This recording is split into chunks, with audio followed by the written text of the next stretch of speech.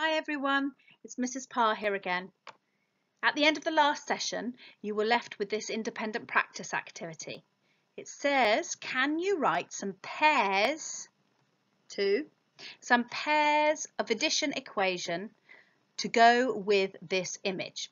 Okay, and we were asked to remember the generalization from the last session. Should we just check that again? If we change the order of the addends, the sum remains the same. Let's see how you got on.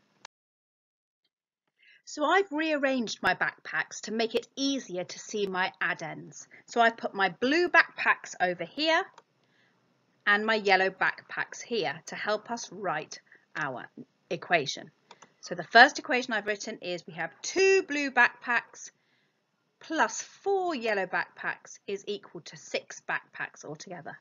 But if we wanted to start with the yellow backpacks, that would be fine, and we would write our equation like this. 4 backpacks plus 2 backpacks is equal to 6 backpacks. Now I wonder, did anybody arrange theirs in a different way? Did they not use colour? Maybe you looked at a different thing to organise them by.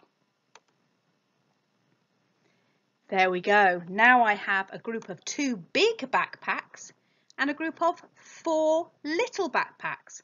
But actually, they're exactly the same equations. Our 2 here and here represents our big backpacks, and our 4 here and our 4 here represents our small backpacks.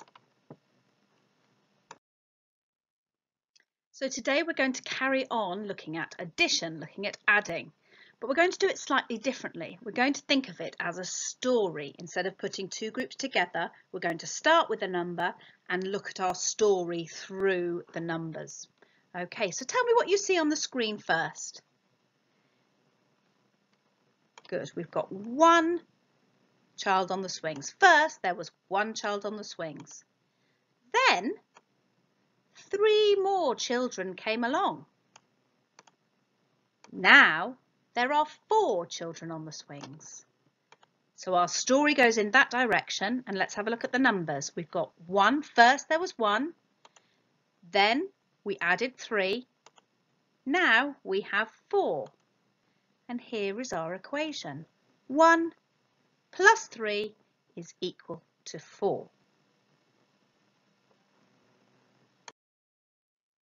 So in the last session, you learnt that if we change the order of the addends, can you finish that sentence for me? The sum remains the same. Well done. Okay, so let's give that a go. We're going to change the order of the addends. Here are my pictures. And now we're going to add the story. So our first addend here is 3, then we add 1, and now we have 4. So there is our equation to go with our pictures. Everybody happy with that? Have you spotted a problem? Have a look. Here is our first addend 3. Does it match our picture? No, it doesn't, does it? I've changed the order of the addends, which is fine. It gives us the sum 4. Our equation here makes sense, doesn't it? But it doesn't match the pictures. What do I need to do? I need to change my story round as well. Okay, so now I've sorted out my pictures. I've got a different picture to begin with. What could you say about that picture? First, there were 3 children on the swings. Then 1 more came to join them. Now we have 4 children altogether. Excellent. Let's have a look at our number sentence and our story then. 3 is our first addend, isn't it? We have 3 children on the swings plus the 1 that comes along, and now we have 4 altogether. So our equation is 3 add 1 is equal to 4. We have exactly the same sum as last time. We've just swapped our addends around, and that meant we had to change our story, didn't we? So here is our first equation again. We can see that we have 1 child 3 more children, and now we have 4. And here we begin, first of all, we have 3 children, then 1 more comes, so we have 4 altogether. Can you see that the sum is the same? In this equation here, up here, what does the 1 represent? Good, it represents the first child, doesn't it? But down here, what does the 1 represent here? It represents the then bit. The then 1 more child came. Here our 3 represents the 3 children that came. But down here our 3 represents the children that were there first. Well done. Can you spot the bit that's the same? Well done, you know this now, don't you? It gives us the same sum. Both equations give us the same sum. So we know then that because both of them sum to 4, we can see here that 1 plus 3 is equal to 3 plus 1. If we change the order of the addends, the sum remains the same. So let's have a go with another example. First, what can you see on the bus? First, we have 6 children. Well done. You might have spotted that there's 4 on the top and 2 underneath. So altogether there, first we have 6. Then 1 more child wants to get on. Now we have 7.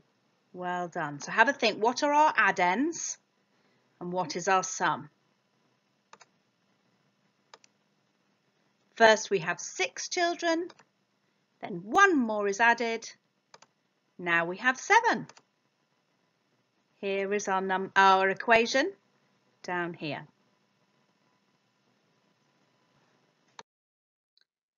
So let's try swapping those addends round in our story now. Can you think our addends before were 6, add 1.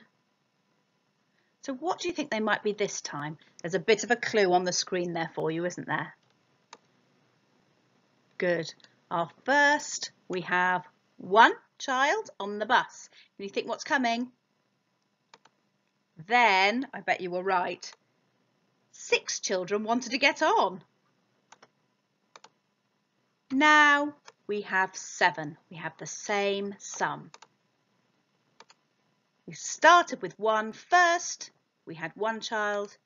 Then 6 more came. Now we have 7. So our addends have been swapped round, but our sum remains the same. So let's have a look at our equations and our pictures side by side again so we can compare the number sentences, compare the equations. Okay, so here we've got first, we have 6 children on the bus. Good, so this addend here, what does it represent? The 6 children on the bus, well done. And the 1 represents the 1 child there. Okay, here we've got a different equation down here because our addends, have been swapped round. Okay, so have a think. What does the 6 represent in the first picture? What does the 6 represent in the second set of pictures? Good. First of all, the 6 represents the first children there. Then the 6 represents the 6 children who want to get on. Now have a think about the addend 1. What does that represent in the first set? What does it represent in the second set?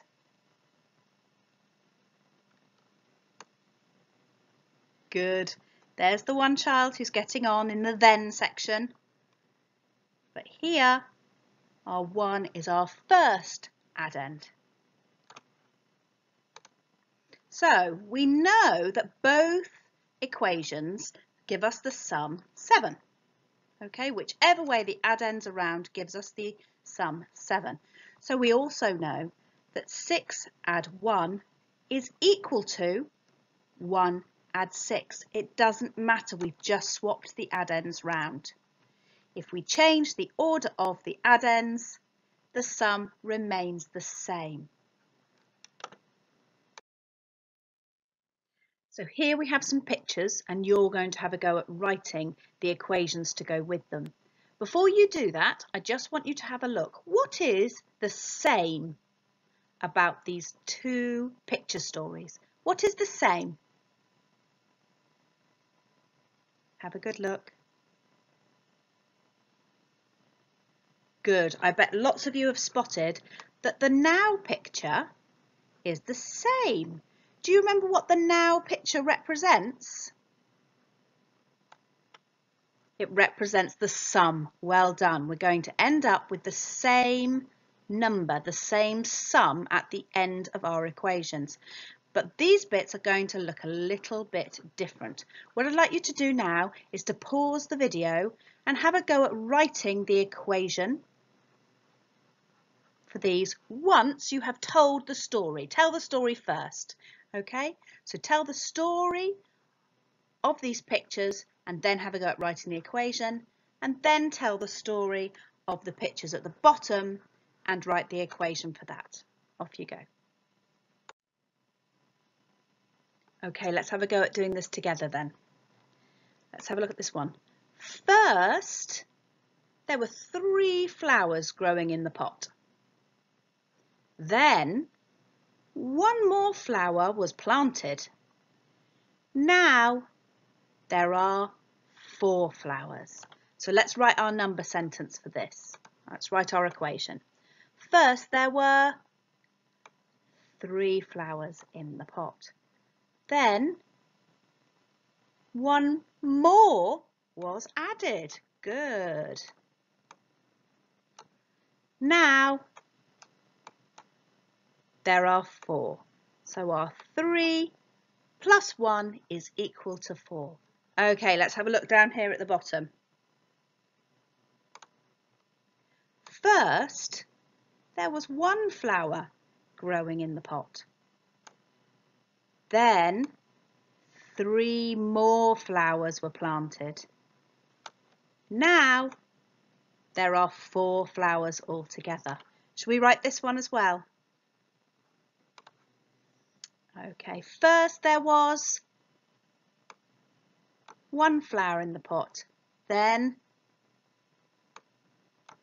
3 more were added. Well done. Now there are 4. Excellent. Can you see, children, that you have just swapped around the addends? There's the 3, there's the 1, and the sum has remained the same. Well done, everyone. So this is what I'd like you to do for your practice activity now that we've finished the lesson. You are going to draw out on a piece of paper or a whiteboard or whatever you've got to hand with an adult with you. You're going to draw your 3 boxes first, then and now, and another 3 boxes underneath first, then and now. Okay, and you are going to draw your own pictures for your story and write your own equation.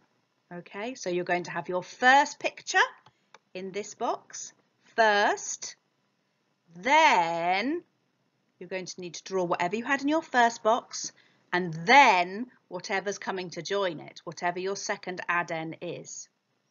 Now, and we'll draw the picture of your sum. Okay, then you're going to swap them around, the addends round. First, you're going to have the other addend, then what comes to join it. Now should be the same sum if we've got it right. If you're not sure, you can always go back and check in our flowers picture to see how we did it there, and maybe you could even do the same flowers for a practice go if you're not sure. Okay, see you soon. Bye.